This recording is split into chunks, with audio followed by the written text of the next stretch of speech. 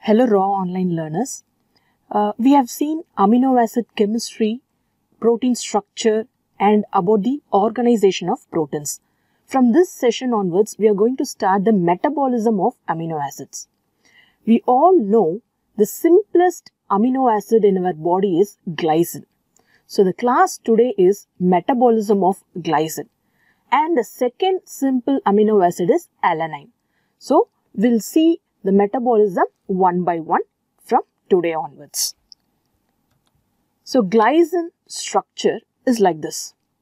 Central carbon, which is the alpha carbon, it contains two functional groups. One is COOH and another one is amino group. To the R group means it is the side chain. To the R group, we have hydrogen atom. So we have two hydrogen atoms on either side. So this is the simplest amino acid. But this carbon is not a chiral carbon because all the four groups attached to this carbon is not same.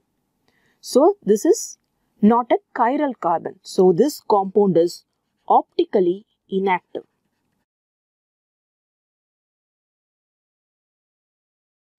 One more thing is glycine is a non-essential amino acid. That means it can be synthesized in our body. And second thing, it is a glucogenic amino acid. That means the catabolism of glycine. So during the metabolism, the end product is glucose. The amino acid metabolism, we'll see everything in this order.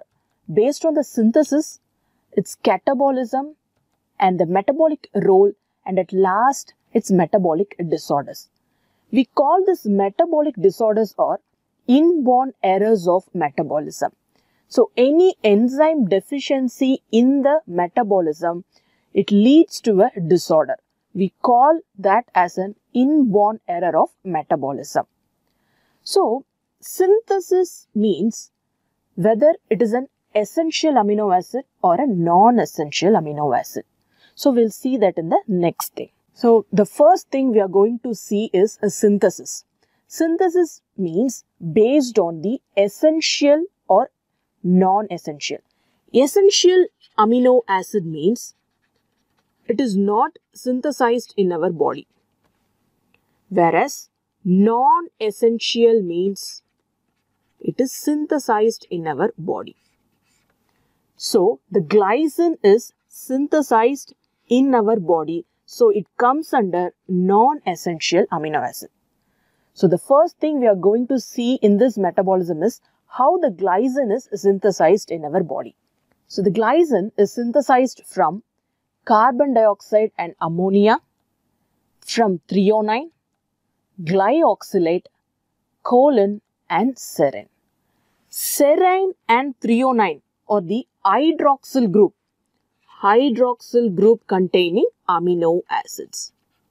So threonine and serine both are hydroxyl group containing amino acids. They can synthesize glycine. The other things are carbon dioxide, ammonia, glyoxylate and choline. So from these compounds, we can synthesize glycines. We'll see that one by one. First thing is how carbon dioxide and ammonia can condense together to form the glycine.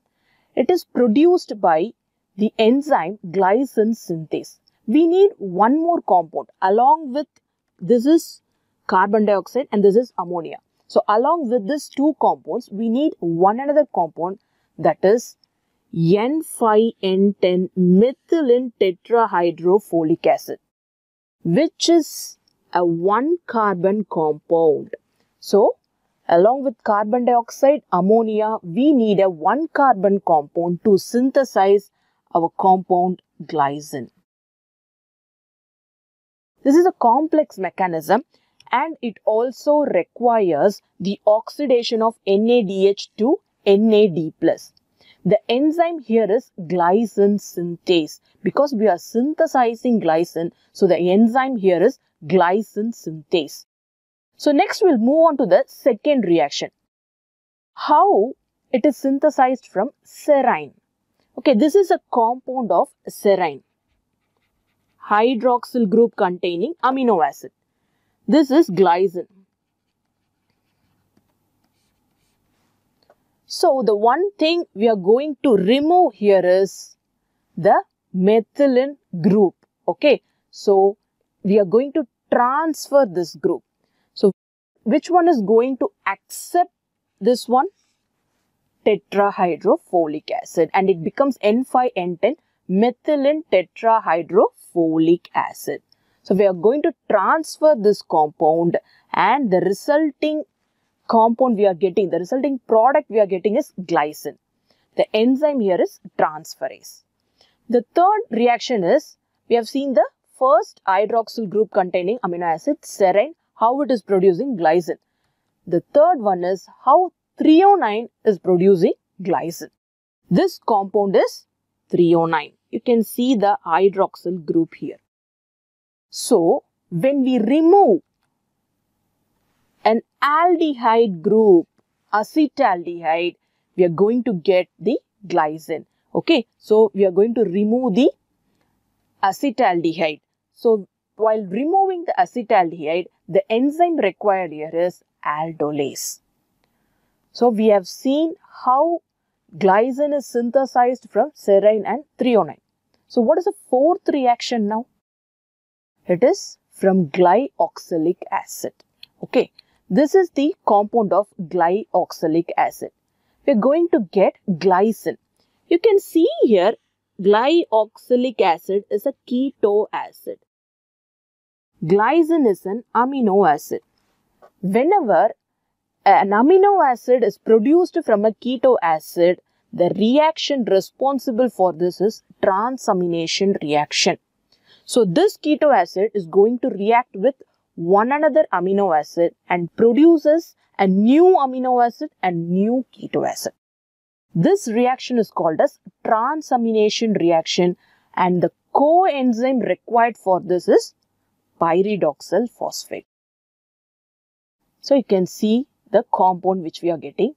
Now you can see the first amino acid which this keto acid is reacting is glutamate, and we are going to get a new amino acid, that is glycine, and new keto acid, that is alpha ketoglutarate.